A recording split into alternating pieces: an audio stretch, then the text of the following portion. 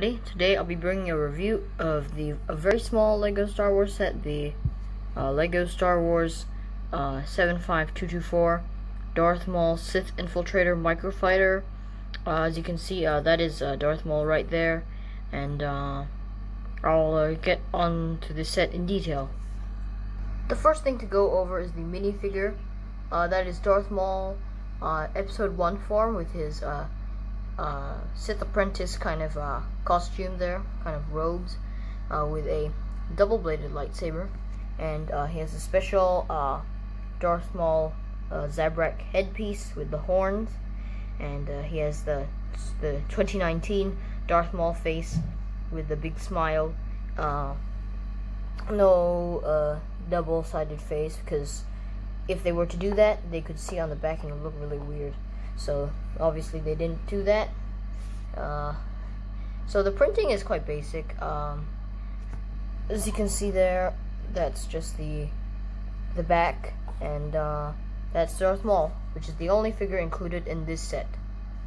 So that is Darth Maul's Sith Infiltrator Microfighter. Obviously they did come out with a full-size version, which I currently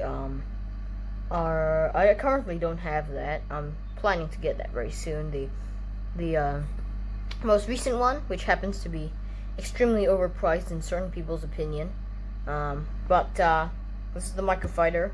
It's kind of got this nice angle for you, just a nice, nice spin around of the set. As you can see, clear tiles at the bottom, spring-loaded shooters. Inside, there's a seat for Darth Maul, and the wings can fold in and out, even though I wouldn't necessarily use that feature. Let me show you Darth Maul going inside. So that is Darth Maul inside. It's obviously you can't put him inside with his lightsaber. So yeah, very nice addition. Very nice addition to the Star Wars LEGO Star Wars wave. And yeah, I might come out with a review of the full-size version maybe in the months to come, but I'll see you guys very soon.